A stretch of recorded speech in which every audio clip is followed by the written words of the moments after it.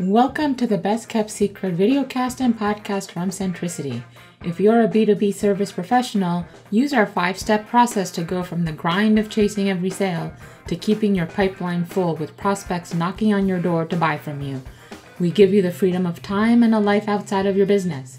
Each episode features an executive from a B2B services company sharing their provocative perspective on an opportunity that many of their clients are missing out on. It's how we teach our clients to get executive decision makers to buy without being salesy or spammy. Here's our host, the co-founder and CEO of Centricity, Jay Kingley. I'm Jay Kingley, the co-founder and CEO of Centricity. Welcome to our show where our guests share their provocative perspective on what their target market is missing out on. I'm happy to welcome back for his second visit, Lee Barnathan, CEO of LB Communications.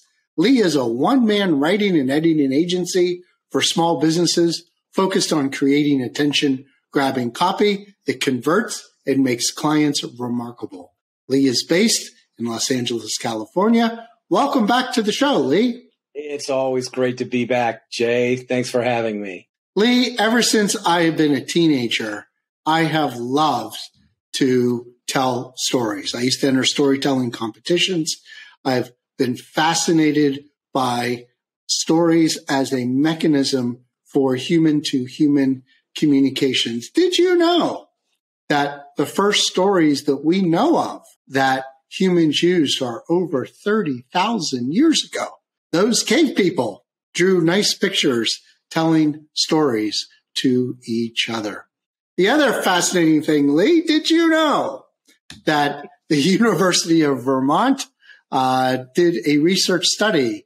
They analyzed using artificial intelligence over 1,300 stories, and they figured out, just as Kurt Vonnegut predicted, that there are only 6 different types of story arcs that exist for humans. And no matter how often we hear the same type of story, we just love it. It's the basis for Hollywood, which is in your neck of the woods, what I always said are the world's greatest storytellers. So as much as we love stories, we pay a lot of money to hear stories, to watch stories. I find it fascinating that the one area that seems to underutilize stories is the business world. Lee, what is going on? To answer your first questions, yes, I knew about the caves, especially the famous ones in Lascaux that you can't even go to anymore, which is really a sad state of affairs. And secondly, no, I didn't know about Vermont, but Kurt Vonnegut was a genius, and we knew that. To answer your current question, why are people missing? People have a sense that, oh, this is business, so I have to write a certain way. Well, they're right about having to write a certain way, but they've got it wrong.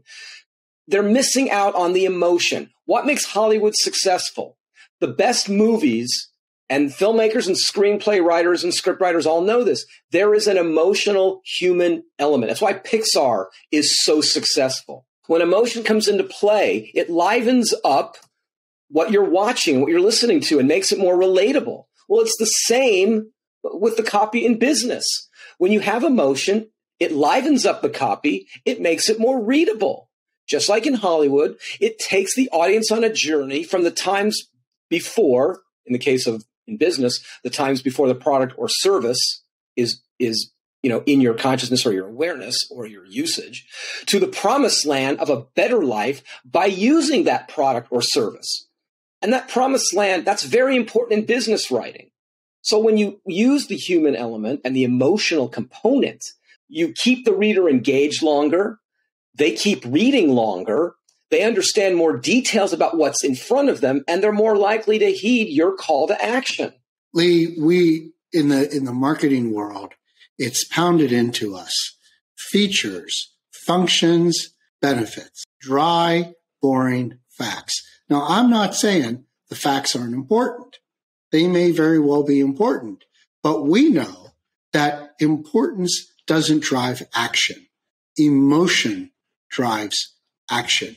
So what's your view on how you have to combine the objective elements, features, functions, benefits, that make up the importance with the emotion and the stories, which is what calls us to take action.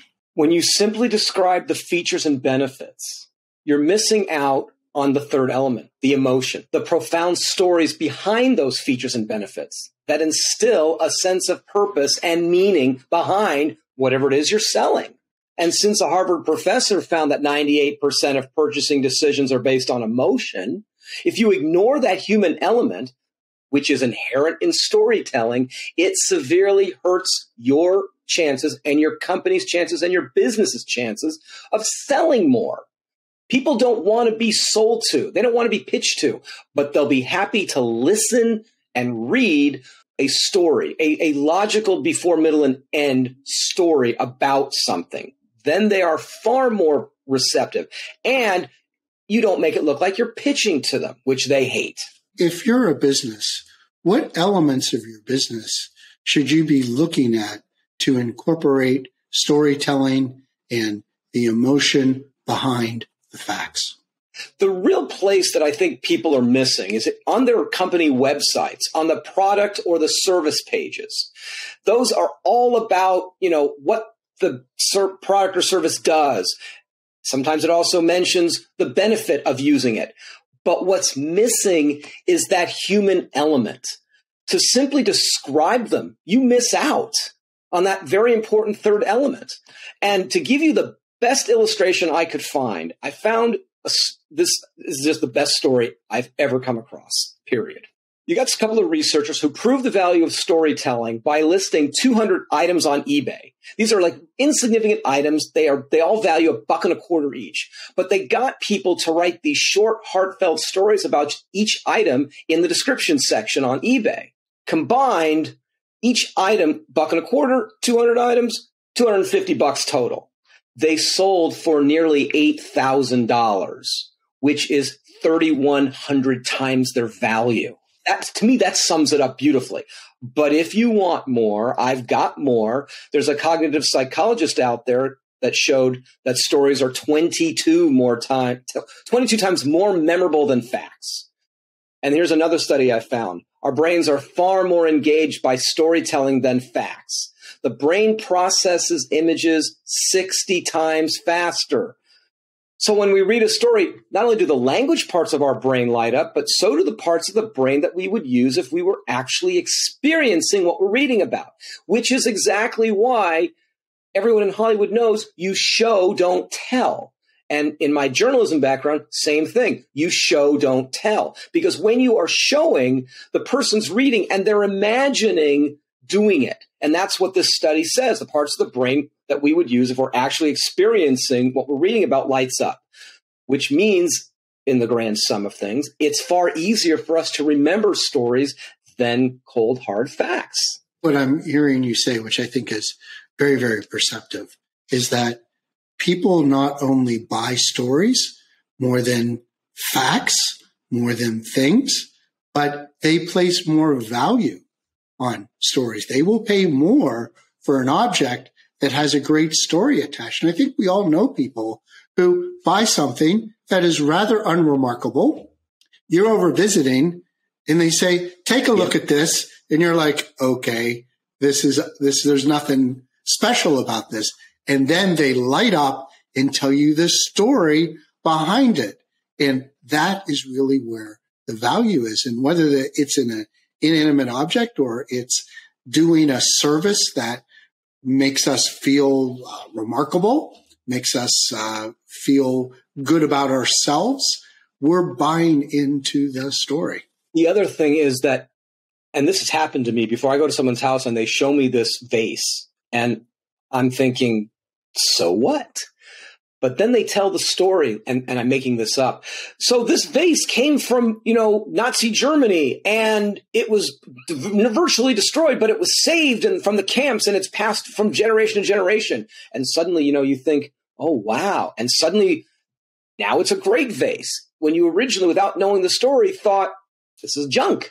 You're a business executive. You're in charge of marketing. You're the business owner of a small business, and you've put some very compelling thoughts on the table for why your copy on your website, on your brochures, PDFs, on your LinkedIn profile, wherever you are communicating with your marketplace. Why you need to really invest in stories. But what's the urgency? Why should someone say, Lee, this is something I should be doing now, as opposed to, why don't I do it mañana? Oh, so never put off today what you can do tomorrow, right? Ask yourself this question. Where's the status quo getting you? How's that going for you? If you're not getting anywhere, why wait? The urgency is almost inherent, because if you want to sell more, there is a way to do it. And the way to do it is to tell the story. So if you wait tomorrow, you've just lost that one day where you could start the process of starting to impress upon people the stories behind the awesome products and services that you have. The answer to your question is, why wait? You can't afford to wait. I think it's that 3,100%, your eBay example. It says you'd have to be insane to say, I'll get to it down the road. It's an unwritten statement, but you're absolutely right. You can't afford not to do it. Let's talk about the doing it. You've made your case. It's compelling. I'm sitting here saying, okay, Lee, what do I do? There is a 4-step process. Step number 1, set the scene. You establish the status quo, or the way things were, for your target market. Explain the person's life without the product or service that you're selling. The second point is you introduce the problem. You describe the problem that exists that calls for the need for this product or service. The third one is you arrive at the solution. Well, the solution, of course, is the product or service. So you share details of how this product or service works, why it's going to benefit you. This is what a lot of people do in normal writing, but they don't do parts 1 and 2. The fourth part is envision what's next. You now paint a picture of the promised land, the life that the target market now is enjoying because they're using or have used your product or service. Some people may say, well, that's a lot. I don't have room on the page. Well, if you do 1 sentence per part, it's only 4 sentences. What people need to remember is that good storytelling can turn a product or service into a brand or a legacy. It can create a strong and effective marketing strategy. It can generate profit and win the loyalty and affection of your audience and your target market. And all that adds up to one thing: dollar signs. How can you afford not to do it? We all have stories within us. Our businesses, our products, our services, all have stories just waiting to be told. So let's get to it. We're going to take a quick break. And when we come back, we're going to learn a bit about Lee. Wondering how much longer you have to grind and chase after every lead, conversation, and client? Would you like clients to knock on your door so you no longer have to pitch, follow up, and spam decision makers? Well, Centricity's The Tipping Point program uses a proven 5-step process that will help you get in front of the decision makers you need by spending less time on doing all of the things you hate. It's not cold calling, cold email, cold outreach on LinkedIn or any other social media platform, or spending money on ads, but it has a 35 times higher ROI than any of those things, leveraging your expertise and insights that your prospects and network value. The best part, even though you'll see results in 90 days, you get to work with the Centricity team for an entire year to make sure you have all the pieces in place and working, so you can start having freedom of time and a life outside of your business. So email time@centricityb2b.com to schedule an 18-minute call to learn more. Welcome back. We're talking to Lee Barnathan of LB Communications. Let's find out a little bit more about Lee. Lee, let me start by asking you, what are the pain points that you solve for your target market, and why do they need you to get rid of that pain? Well, the pain points deal with frustration and desperation that they can't find the way to differentiate themselves from everybody else out there. You know, they try using writers. The writers let them down. They don't feel like they're being heard. They don't feel like they're being understood. And they waste so much time trying to convince people that they are unique to everybody else out there. And when they don't do that, they get upset because they can't instill any trust, rapport, or confidence in these people that their product or service or themselves, depending on the situation, works. They can't convince people that these products or services work. They can't convince people that they are the expert. So I come in and I help them write the copy that clearly and simply explains who they are, how they're different, what they'll do, and what they won't do. I help break the cycle of frustration. The copy is written simply, honestly, and accurately. Lee is a longtime client of Centricity, and I am thrilled to have Lee as part of our family. And one of the things that Lee enjoys, and notice how I'm stating that you enjoy it, I don't want to hear on your end. We have these community meetings where we get to know all the clients of Centricity. And one of the things that we do is something called memorable moments. We have 411 questions designed for Lee to tell us things about himself that not even his wife of how many years, Lee? 26 and a half. 26 and a half years. Not even she knows some of these deep, dark secrets. We're about to reveal them. And yet, Jay, I always tell her that I've been asked a question and she always wants to know what it is and what I said. Well, this is going to be memorialized on both audio and video. So, Lee, give me a number between 1 and 411. 237. 237. All right, Lee, here is your question. If you could add anyone to Mount Rushmore, doesn't have to be a president. It could be someone alive or dead. Who would you add to Mount Rushmore and why? I only had one person, right? Just one. I can't add 4, right? So I can't add John, Paul, George, and Ringo. Okay. Then I will go the other way and I will add Bruce Springsteen to the list. And why are you going to add Bruce Springsteen? Okay. Never mind the fact that I've seen him in concert 21 times. His music speaks to me, speaks to a lot of people. Because again, and this is a great question, because when I listen to his music, there is an emotional component to what he's singing about. Now, I don't always relate directly to what he's singing about, but there is an emotion. And I have songs of his that I equate to particular times in my life, usually my teenager, my 20s, where I first got into his music. And it makes me feel the emotion that maybe he's trying to put out there in his music. Again, some of the songs are not directly related, but it's all about the emotion. Plus, his voice is kind of gravelly and very limiting. And when I sing karaoke, so is mine. Well, one thing you have to give Bruce, he is an amazing singer, songwriter, and storyteller. I'm sure that you have piqued the interest of many of our listeners about how they should be incorporating storytelling as part of their marketing and their copy on their website and other platforms that they use to communicate with their customers. How best for them to get in touch with you?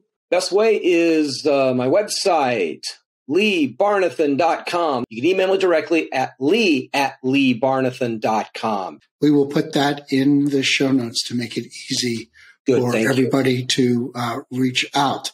And you can find me on LinkedIn too, because I'm the only Lee Barnathan out there. All right, Lee, before we wrap up, this is not your first rodeo. One thing you know about me, you don't get on this show and think you're going to slink away without offering a gift to our listeners. You know, you should have been prepared for this. So no sympathies, right? I want to know, what is it this time that you can offer for our great audience? It's going to be a free analysis of your website's product or service page or pages. We're going to look at them. We're going to see how much storytelling you have on there or don't have and need. I will give a 30-minute consultation after I look at the page. So first I look at the page, we set up a time to talk, then we talk about what I see there, what works, what doesn't work, what can be done, what should be done, in my opinion. let's take advantage of Lee's very generous offer. I think it's something that we can all benefit from. Very good. Lee, I want to thank you for being a great guest on our show. And to our audience, let's continue to crush it out there. Till next time.